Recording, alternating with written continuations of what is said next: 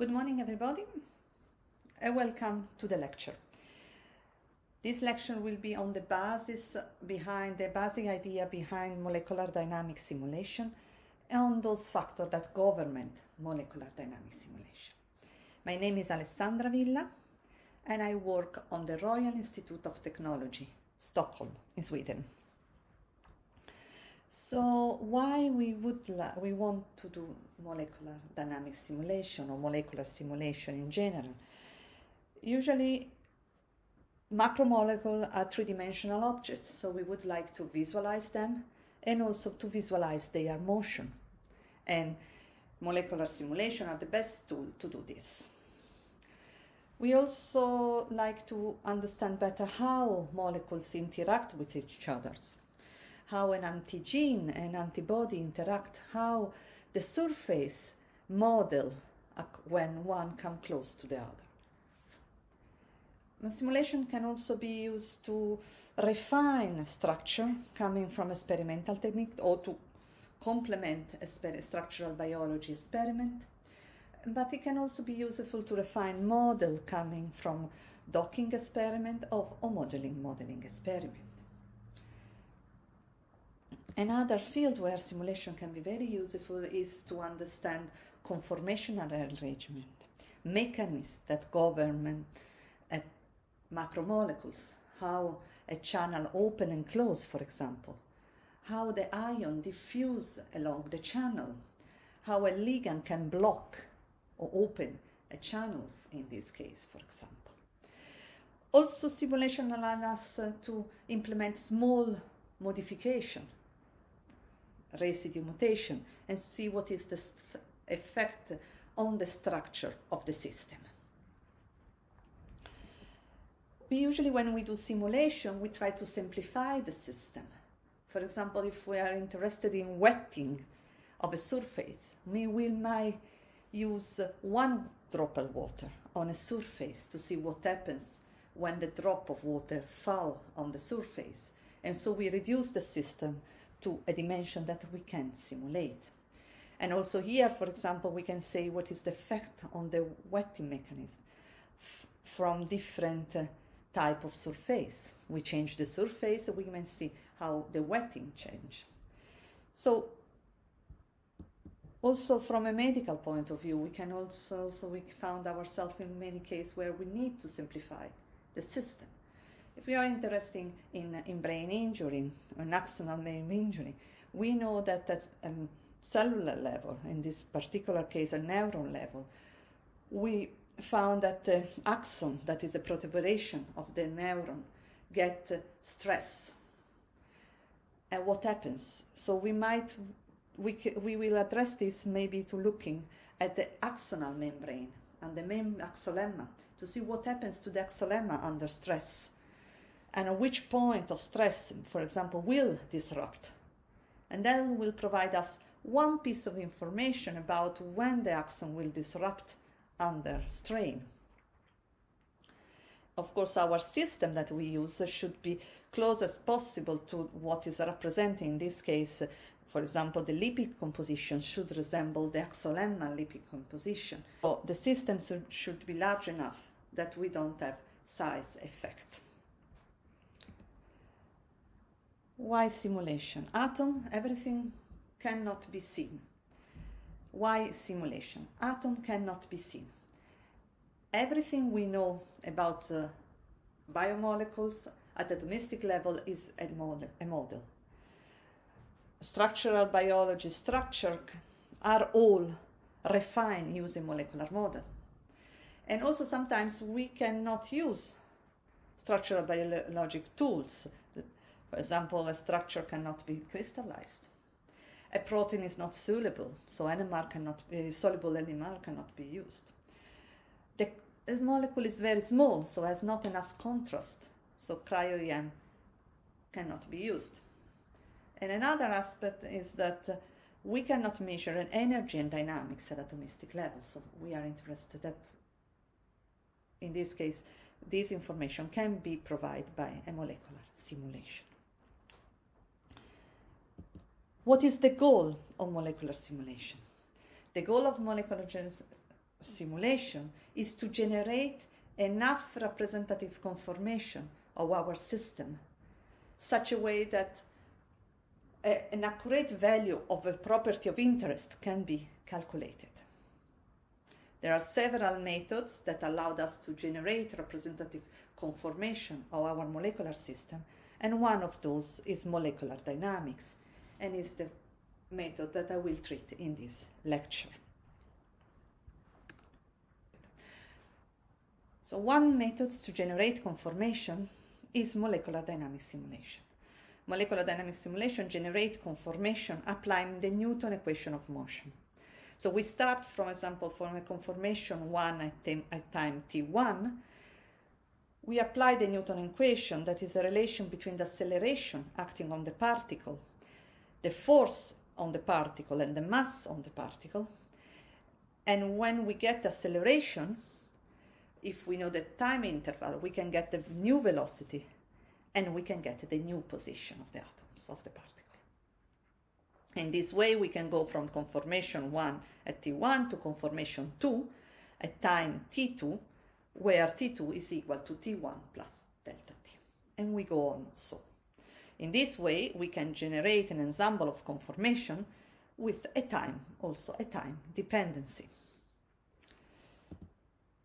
So, as you can see in the movie, all the steps that takes place are very tiny steps. The Newton equation is, as you can see from the expression here, is a second order partial differential equation. So we needed to solve it numerically. The second aspect of this equation, you can see we have the acceleration that is equal to the force acting on the particle and the mass acting on the particle. The mass of the particle of the atoms is known, but we need to know the force acting. We can get the force if we know the energy function that governs all the interaction in our system. And indeed, known this energy function, the derivative of this energy function is the force acting on the particle. So this is the second ingredient of molecular dynamic simulation, to have the energy function that describes all the interaction in the system. Before I say that we need to generate enough conformation to be able to calculate an accurate value of a property. Why? So experimental measurements are always done in a macroscopic sample. So usually in a macroscopic sample we have a number of avocado molecules, that means 10 to the power 23 molecules. And the average that we take in the measurement is an average of all large number of molecules. While in the simulation, we always have one molecule, and we generate conformation evolving, letting this molecule evolving in time. So how we can combine these two ways? So we go back to the statistical mechanics, and in this context is very important, the ergodic hypothesis. The ergodic hypothesis say that a single system evolving times is replaced by a large number of replication of the same system that are considered at the same moment. So that means that the average of a large number of conformation is equal to the average of the same property in time. And this is valid when the time is infinite. In our case, we have a defined time, a fixed time. When we start a simulation, we will always set how long we will simulate. So we have to be sure that the time that we set is large enough to allow us to have enough conformation that are representative of our system. And in doing that, we always have to keep in mind that different type of property have different relaxation time. So for some property, you need a shortened sampling time. For other property, you need a larger sampling time. And before setting any project, you have to be aware if you can simulate enough time to allow you to get an accurate property for your system.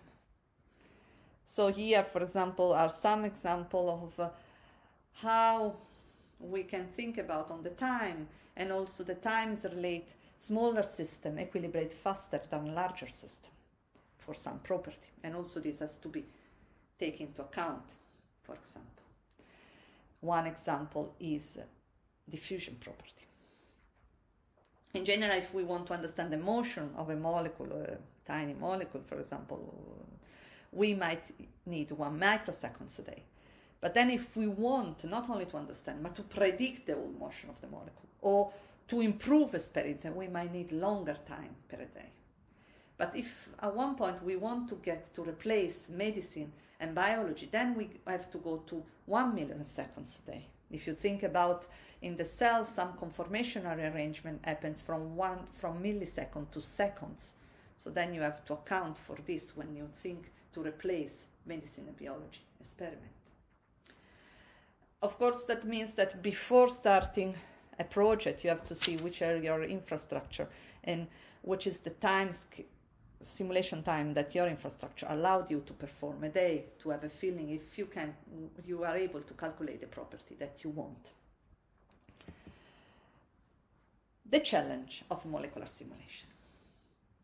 So when we simulate a biophysical process, we have hundreds of thousands of atoms, and those atoms have all intricate interaction that we need to simplify to have our energy function, but in the same time are very difficult to simplify.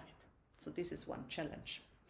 The other challenge is that all those processes have a different range of time scale. We have primary events in the order of picoseconds, but then we have enzymatic and regulatory processes that take milliseconds. And some structural rearrangement, reorganization inside the cell might exceed seconds. And the third aspect, and not less important one, is that all biophysical processes, if you can think binding, folding, aggregation, are all driven by small force acting one on the other. So it's important that the energy function that we use to describe the system accounts for all this small driving force and is carefully fine-tuned. Now we look what governs molecular simulation. We have the choice of the degree of freedom, and the connect one, the parameter that we use to describe the interaction between those degrees of freedom.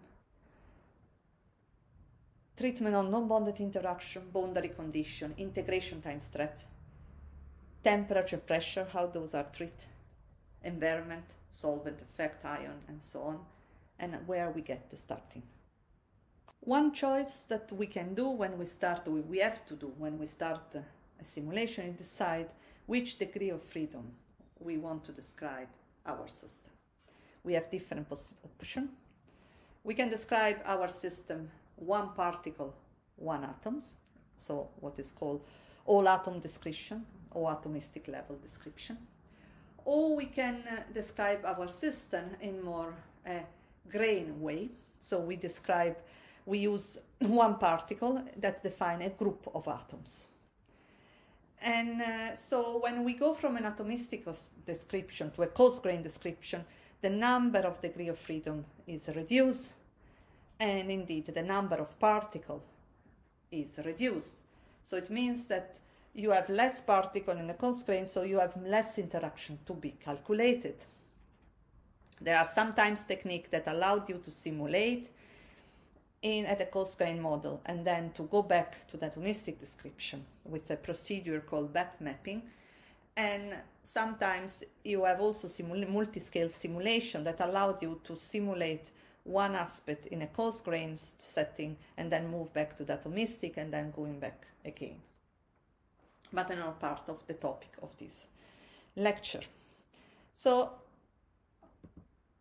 when we choose the degree of freedom, so which number of particles, that you want to describe your system, it's important that you think about which property are you interested.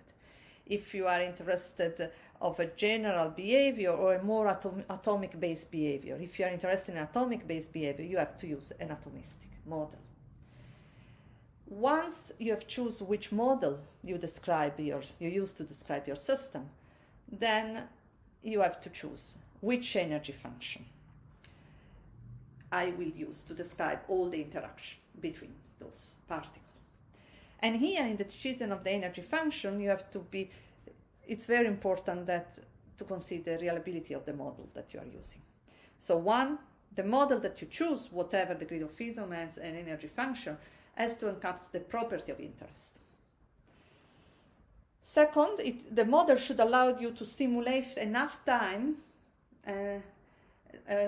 so that means that the time that you simulate is larger of the process that you want to investigate, like we were saying, enough, and fulfill the ergodic hypothesis. And also you have to pay attention to the size of your system, so to avoid that you have final size effect. So your simulation size should be enough to avoid size effect for the property that you want to calculate, and also consider all the aspects that the simulation, all the aspects of the molecule and of the system that you want to simulate. There is a strict relation between how you describe the degree of freedom that you use to describe your system, atomistic or coarse grain. Coarse grain, there are different levels, also coarse grain, there are fine coarse grain, there are more grain coarse grain. But anyway, there is a relation between how you describe the description that you describe your system, the simulation time that you can achieve, and the dimension of the system that you can use. Then we go to the energy function. So you find yourself to choose this energy function that is called also force field, and there are several parameters that are inside this energy function. One of the challenge of molecular simulation was to have a simplified model for this integrate interaction. And why we need a simplified model. So this is come from the lecture of the Nobel Prize in 2013, Michael Levitt, when he was saying in his introduction lecture that a simplified representation of molecular system should be as simple as possible. The reason why, that I think is applied to any model, and I think the more easy way to understand why is if you think about a weather forecast. You have a model, and the model can be very accurate, very complex, but you have always to keep in mind that you want the weather forecast of tomorrow today. So you cannot apply a too complex model that provide you the weather forecast of tomorrow, the day after tomorrow, because then your results, your prediction are too old, are not anymore useful. And the same is for molecular model. You want a molecular model that is simple enough so that allowed us to compute something in a reasonable time, so not in years, but probably in a span of PhD projects. How they looks like this force field. This force field, are usually called molecular mechanics force field.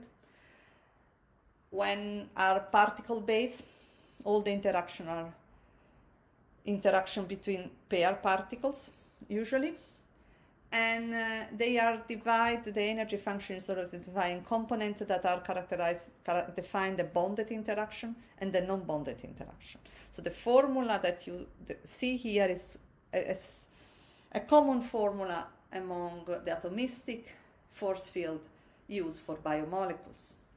Each force field is characterized by having analytical function, describe all the type of interaction, and those analytical functions most come from classical mechanics.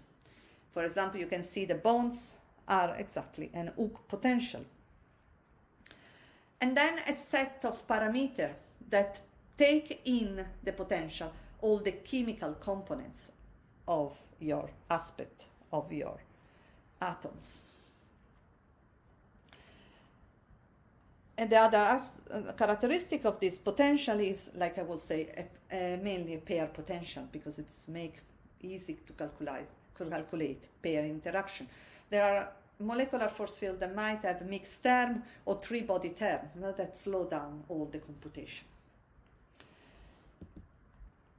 So these force fields and molecular force fields are usually atomic base, and usually we have atom types that describe more atom types describe the same elements. Depends a lot where this element, in which functional group is this element. For example, an oxygen in an ether group or an oxygen in a carboxyl group might be described by a different atom type. There is a strict relation between the parameter and the functional form. So you cannot use a set of parameters with a different functional form. That will provide a wrong results. Also, there is a relation not only between the parameter, the functional form, but also the philosophy that has been used to parameterize the force field. So you cannot take a parameter from force field A and move to force field B. No. If some parameters are missing in your force field, you need to reparameterize or parameterize those parameters in line with the parameterization strategy of the force field that we are using. The most common bioelectrical force field in biomolecular simulation are amber, charm, chromos, or PLS. And for the coarse grain setting, Martini force field. And we have also several online server offline tools that allowed us to parameterize some extra parameter in line with the force field. Where the parameter in the force field come from usually? They can have two different sources. One can be that they come from experimental or ab initio study and of small compounds. For example, bond angle can come from crystal data. Force constant might come from spectroscopy data.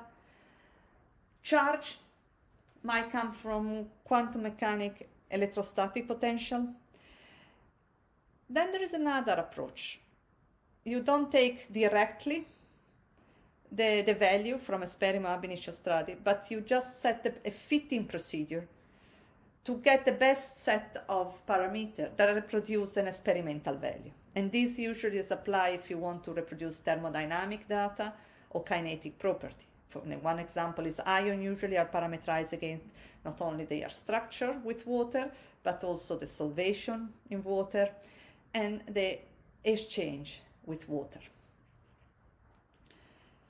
Most of the parameterization are done on small model compounds, and one of the property of those molecular mechanics force field is that parameter developed for a small compound should be transferable to a larger set of molecules. That means similar molecule with similar functional group, or also larger set of larger molecule like macromolecule.